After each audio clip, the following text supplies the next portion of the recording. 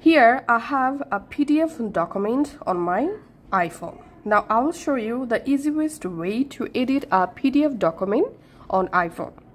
So first of all, go to your App Store. In App Store, search for PDF Editor, and all you have to need, you have to scroll down and just find out this PDF Editor app. Go ahead and install this PDF Editor app on your iPhone. Now open this A1 PDF Editor app on your iPhone and just close this subscription window.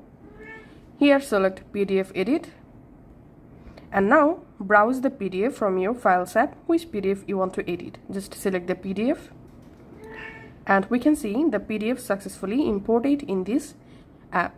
Now from here you can easily pinch your fingers to zoom in the PDF, and you can just tap on the location where you want to add or edit text. Just like this, you'll be able to edit your PDF.